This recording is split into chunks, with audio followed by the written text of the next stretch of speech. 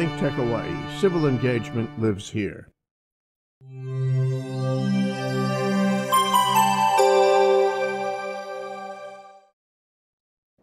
Aloha and welcome to Talk Story with John Waihee. Today's guest is a professor at the University of Hawaii and actually becoming one of our political pundits here in Hawaii.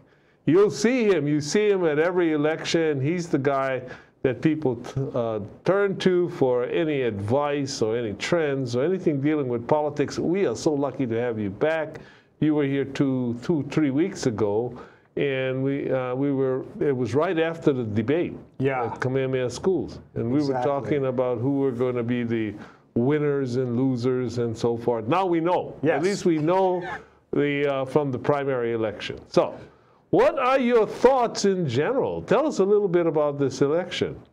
Well, I guess a lot of what we predicted was going to happen did happen, right? But it was really up and down. So, I mean, the most surprising thing, of course, is that Governor Ige won. I mean, he was down 20 points. Some internal polls had him down 24 points back in March and April. Right. And he came back and he beat Colin Hanabusa by 7 percentage points. So in politics, that is really an incredible turnaround. Pretty incredible. Yeah, and he did it in a relatively short period of time.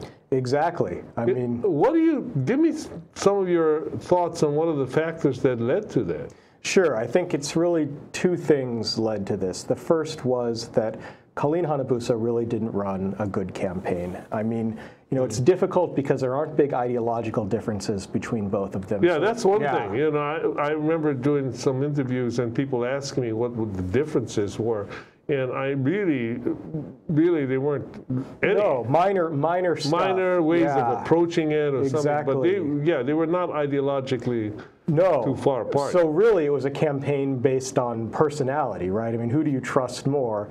And Colin Hanabusa wanted to frame this as really a referendum on Ige's leadership stemming from the false missile alert. And that, you know, was the darkest days of the Ige administration back in January, and he was still paying for it when those polls came out in March. The problem is, I think Colin Hanabusa and her team got a little complacent, maybe a little arrogant, certainly a little lazy. She made the decision not to resign from Congress, so she wasn't in the state for a crucial period, I think. And, you know, the way I can characterize the campaign, it seems like she was really harping on the missile alert. Then we almost didn't hear from her for several months. And then the campaign started up again in June. But in that time, Ige really was able to consolidate some support. He also got a little lucky, which is the second thing. I mean, I want to say lucky politically, not for the people you better be careful how you say lucky. Right. Not lucky for everyone who had experienced the floods on Kauai or certainly the eruption on the Big Island. But for in fact, there was some pundits who said that Madam was that you? Who said Madam Pelly I don't think it was me, but I agree with the sentiment that he, you know, this allowed him to show leadership. He was on TV all the time. He was really visible in both of those disasters. So I think it caused some people to give him a second look. But also, I mean, really, you know, Neil Abercrombie said this, and I agree with him that David Ige can't win, but Colin Hanabusa can lose. Right. And I think that kind of sums it up. I mean, it goes to show that, you know, a strong campaign is essential, even if you think you're going against an opponent who's really weak. You know, it was amazing because, again, I don't have the stats, and you may eventually, or you may have it now, but it seemed like the amount of money that was spent on the governor's race was actually a lot less than normal. It was less than normal. I mean, well, partly we're comparing it to when Ige defeated Abercrombie. Right. Abercrombie spent about $10 million, so that was... Neil spent a lot of money. That was a big And money he was race. an incumbent, and you would expect an incumbent to have a lot of money. David didn't seem to have it, frankly. And, you know, and so you're right about that. I don't think people have talked about that much, but overall spending was lower. You know, really, when we talk about money and how that played a role in this race, you're really talking about one organization, which is the Be Change Now, the Carpenters Union, exactly. And, you know, okay, we obviously know David Ige won the governor's race and so forth, but the Carpenters in my opinion, were the real losers. Oh, really? Yeah. Because they were backing Hanabusa. Well, not only Hanabusa, but in general. Well, they won the lieutenant governor's race. I mean, they're in Dorsey won the lieutenant governor's race. They spent $1 million on that race. And there are some people, myself including, who are a little cynical, and we see that if you spend that much money to win that particular position, which comes with no immediate, no immediate anything authority, you can do name changes. That's really essentially, because at least in the past, when I was lieutenant governor, you could. You were in charge of elections, right? I was in charge of elections. So we had something to do. We in fact, and I'm convinced that elections ran better when you had somebody who thought they could lose an election if they didn't, if it didn't run perfectly. Exactly. But nevertheless, so. What are you doing? Well, the only thing it looks like you're investing in is the fact that the incumbent governor can only serve one more term. Yeah, and I think that's the investment. Yeah, and so you're looking for, and so maybe that would, in the long run, make them more strategically a winner. But for all the other races, where they went negative and so forth, I don't know of a single one where they won. No, I think you're right about that. I mean, if you're talking about the two most high-profile ones, they lost the governor's race because they really didn't start funding Hanabusa until late in the game. I think because they thought she'd win. They didn't need her help. But the second big one is the city council race, Carol Fukunaga's seat. They were really nasty with Carol. Yes. And she, as it turns out, actually won enough not to be in a runoff. And the Carpenters-backed candidate, Tyler Dos Santos Tom, he got third. He came in third, and I think it was largely because of that. There was a huge miscalculation. There was a reaction to it. Absolutely. And it might have been, I don't know what the future will hold for negative campaigning. It's too attractive a drug, it's very addictive. But at least in this election, it seemed like the voters just said, we're not going to be taken in by all of that. Yeah, I think I mainly agree with that. I mean, that was true about the false missile alert that the Carpenters were running against Ige at the end. It seems like people really were turned off with that. They got tired of it. One of the things about Ige was that it turns out to be pretty hard to run a negative campaign against David. Because he's a nice guy. People like him. He's a nice guy. He's he hasn't done anything. He's a pretty ethical guy. Yeah. He hasn't done anything that can be considered negative, And so, what else you got besides the missile crisis? Right. And then and all of a sudden he's found his voice. Right. He's been much stronger. I watched him over the course of the election, and he actually really grew in terms of public persona. I think so too. But the Ige people, they did a little bit of negative campaigning. I think it was more subtle, and it made it more effective. I mean, they were reminding people of this land deal in Ko'olina that happened a long time ago. And they were subtly suggesting maybe Hanabusa wasn't that trustworthy. You know what is so funny about that is that the land deal that happened, it really was built around the idea of building an aquarium. Right. And so forth. And many of the people or the organizations that were bringing that up in support of David, because I think there were some PAC type suggestions, were people who had actually supported I didn't know that detail. That's the problem with being in politics for too long. Were people who wanted the aquarium. That's really and we're lobbying for the tax. So this is a kind of weird election. Well, the other ironic thing is a lot of the people on the Ige team were Abercrombie people. Well, almost 100%. Almost 100. The people that the Ige, when Ige ran the first time, you had Governor Ariyoshi and Governor Cayetano, and I was with Governor Ige, I Yeah. mean Governor Abercrombie. Yeah. You know, and along with all the people. And then when in this race, we all went over and actually helped Governor Ige. Yeah. And so it says something about our party. I don't know what exactly. Maybe some scholar like you might find out, but it showed that there was flexibility in the situation anyway. You know, surprising.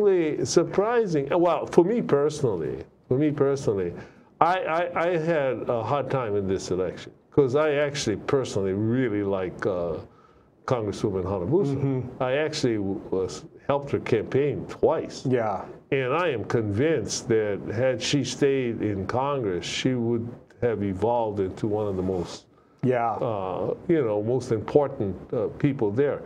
But on the other hand, you know, with David Ige, he was the kind of person that actually grows. In my opinion, in the office, he actually visibly grew.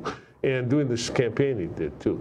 But what about the lieutenant governor's race? Now, outside of Josh Green, you know, Josh is. We were at the Unity breakfast yesterday, and I looked at the governor when Josh was up there giving his speech, and I said, "You're going to have a really interesting time in the campaign and later on." But because Josh is well, he's a medical doctor, right? And he doesn't mind telling you that he is. No, I think it's every third sentence. But I mean, I said this. I was at the law school this morning, you know, and talking to the kids, and I was talking about how things have changed in politics. And I said, you know, here we got a lieutenant governor candidate talking about sharing a doobie with another state senator. And the state senator. And I'm thinking to myself, I remember when politicians were saying they didn't inhale, you know. And here we are all these years later, and I said, this is going to be an interesting race. It is. It's going to be an absolutely interesting race. I'll predict something, though. I think that Andrea is not going to be someone that they can take for granted. No, I agree. Her party is in shambles. I don't know what kind of ground game, if all, that they have beyond a few, you know, probably district level people. But she is a very intelligent, very articulate. She connects well with people. I mean, she's the sort of Republican who can win in this state. She really has a lot of local support. She's been involved in her community for years, and she's not ideological. Yeah, and she can make it past any type of ideological, you know, ideological trap that's out there that may not fit with people in general in the state. But the Republicans just have, at least here, just have a terrible time running. In any event, I mean, Kucinich was on television the other day, and he was talking about this is a party that just a few years supported free trade. And now they're putting tariffs on. That used to be a Democrat position in a sense. It was the worst of all. It's what caused us to start losing elections, was that we started to become protectionists. Exactly. And that's going on. He says, as a family-based, supposedly family-based party, we're sponsoring policies that separate children and families. Even if you're worried about immigration, why would you do that? And, you know, debt.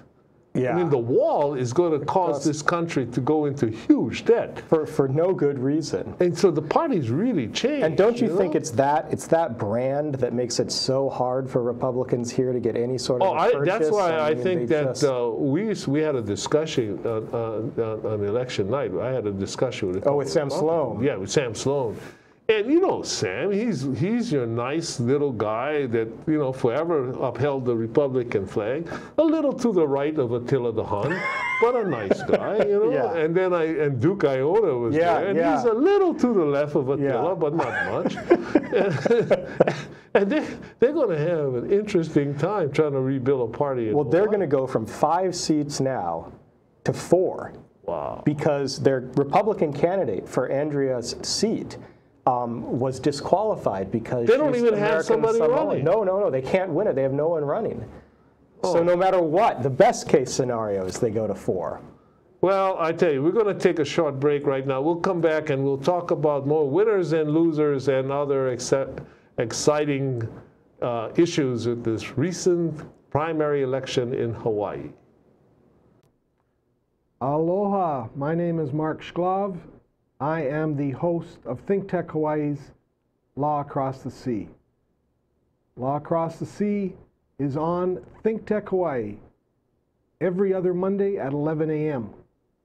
Please join me where my guests talk about law topics and ideas and music and Hawaiiana all across the sea from Hawaii and back again. Aloha.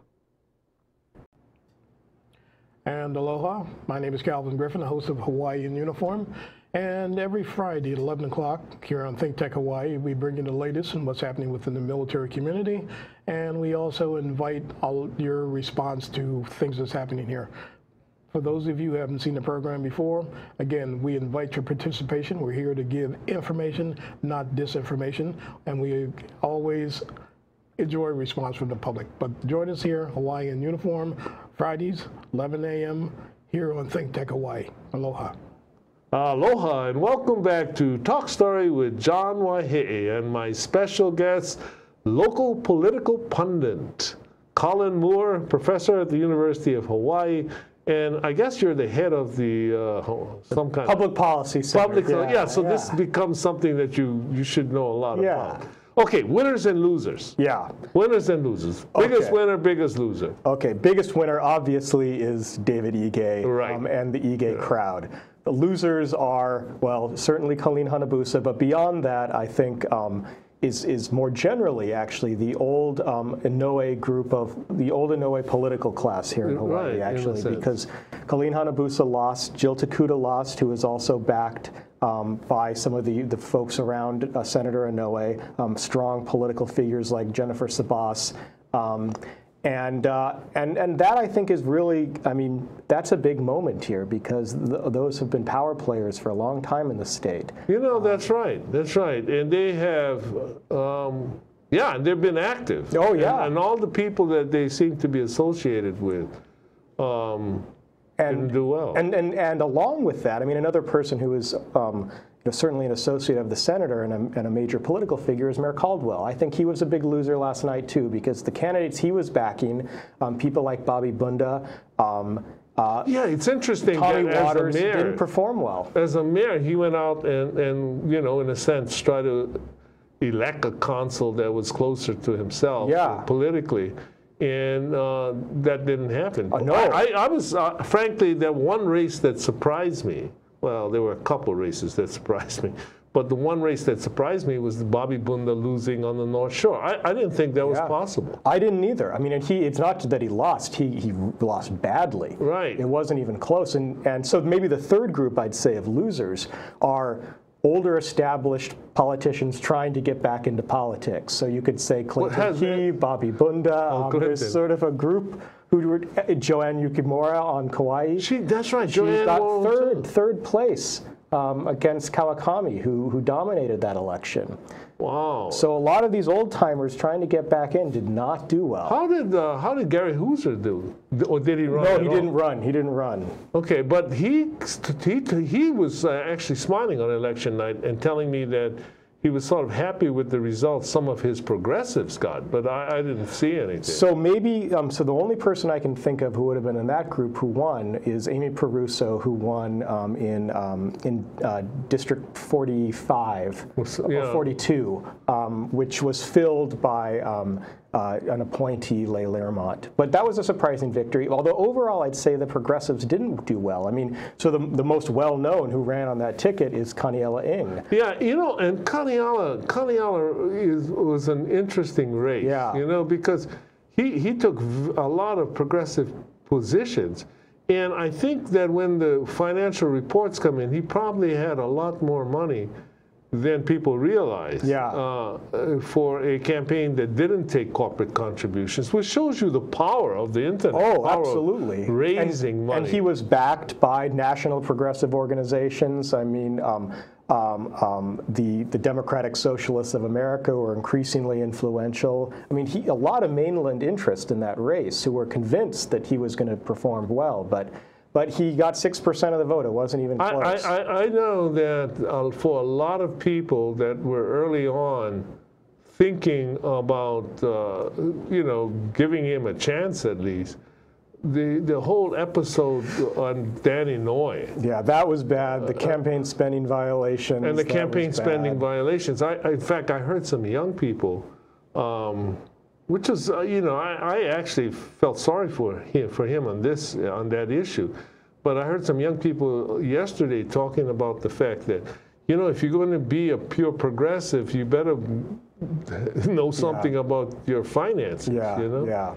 And what they were saying was they didn't vote for him because of that issue. Yeah. And I said, well, everybody ought to have a second chance. Yeah.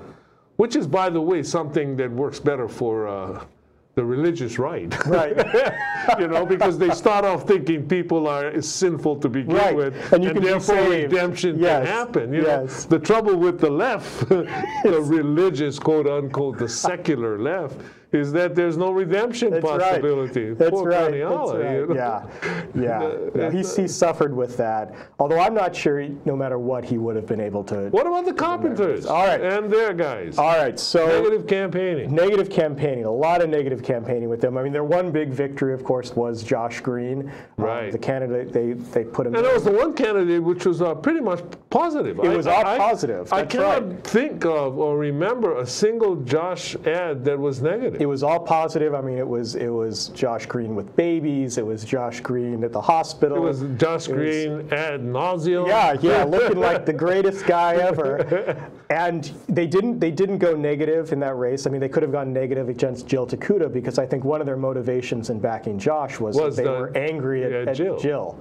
So that worked for them. I mean, and in a crowded race like that, you're really talking, I mean, that's really a moment when money can make a huge difference. A lot of unknown candidates. I mean, we tend to think these people are really well known, but among most of the electorate, even if you're a state senator, nobody knows who you are. So spending that kind of money can I really remember raise your when I was profile. lieutenant governor, my communications director was a gentleman called Chuck Friedman, who you might know. He works now for Senator Schatz. And I used to tell him, your job is to get me in the media every day. And then when I became governor, and he was my communications director, your job is to keep me out every day, because politicians don't realize it.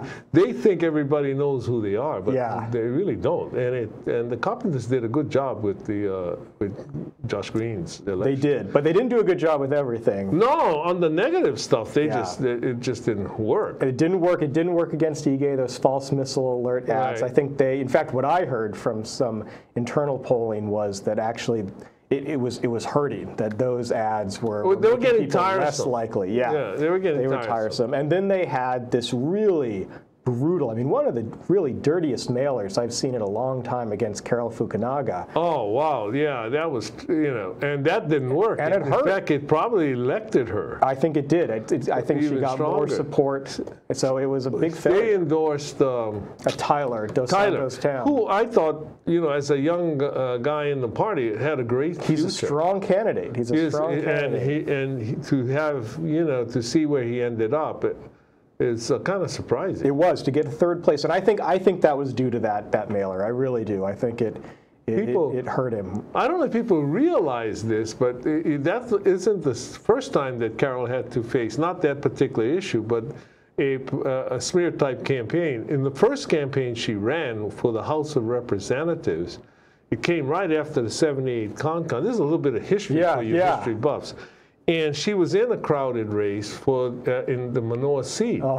And all of a sudden, her opponent, who was a protege of one of the leading senators at the time, I'm not going to name names because we have all forgiven and forgotten each other. But anyway, they came out with a very negative ad accusing her of stealing furniture from the Constitutional Convention. Stealing furniture? Yeah, really? which is like incredible, you know.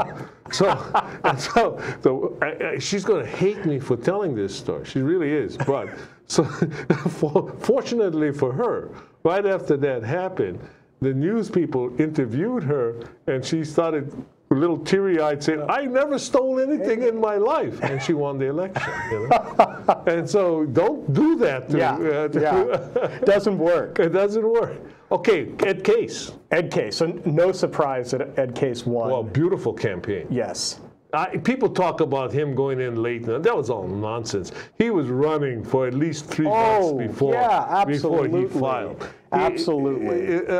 You know, Ed has ran before, and I never thought that he, you know, ran any campaign that was worthy of reproduction, but this time he did everything almost perfect. And coming in late was a strategy. Look, none of those other candidates adapted to the reality that he was in the race. Plus, they just kept when he plugging came along.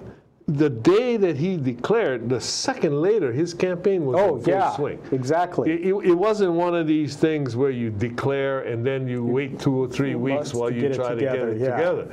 He did it, and he was sign waving the next day. I saw him.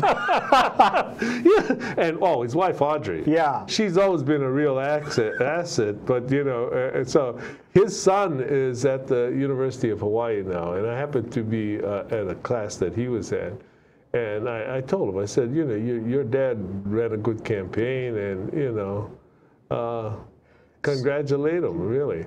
And he also did something that I thought was really interesting. His campaign was supported by a bunch of younger millennial types who were actually disenchanted with the far left rhetoric of the Kaniala, of Kaniala, and who were part of that group. In other words, they were part of the group that were Bernie Sanders' revolution, but they wanted to really work for somebody who, and I don't know what what screening process they went through, but they ended up with Ed, and they were, in my opinion, they are some of the most, some of the best modern grassroots people that I know. Yeah. You know, because I tell you, Bernie Sanders ran a great young people's campaign. And for Ed to attract that, you know, I might even decide to give him a second chance, you know. I would have loved to have one time when we could have been campaigning on the same side.